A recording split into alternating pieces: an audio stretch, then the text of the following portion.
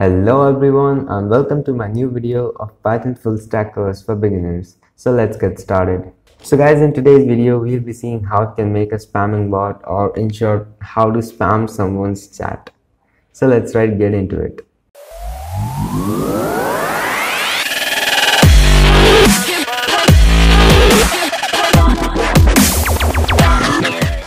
So firstly, we'll be requiring an IDE. You can just install VS Code or PyCharm. The link is in the description. Just once they're installed, then you can just open your IDE and create a new file and directory rather. Then I've just made a new file named spamming.py. Firstly, we'll require to install one module, which is pip install py-auto-GUI.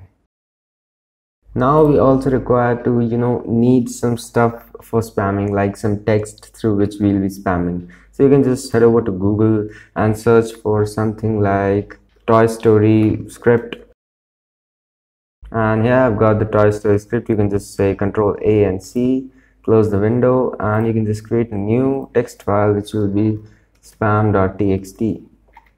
You can just paste all of it. Now as you see, there are two line gaps. You can just Control C, Control H, you can just Control paste, and you can just replace all of these. So as you can see, the difference in the lines is now removed, and you might find some differences like this as well. So you can just Control A, C, replace. You can just decrease the extra stuff like this. Now we are all set. Now just save the file, and in your spamming.txt you can just say import py-auto-GUI, and in the second line we can say for my words in my I need to open my file, so I can say spam text in read format. So I need to read the file, and what I will do is I'll just say py-auto-GUI.type. I'll just type the word, and after that I'll just press enter. So I'll just need to write enter all in lowercase. Now that's all. But what the problem is, like, if you just run this bot, then it will just flood your IDE with the with whole of this spamming stuff. So we need some time for the user to do other window like Discord, WhatsApp, or whatever, Instagram or Twitter, whatever you use.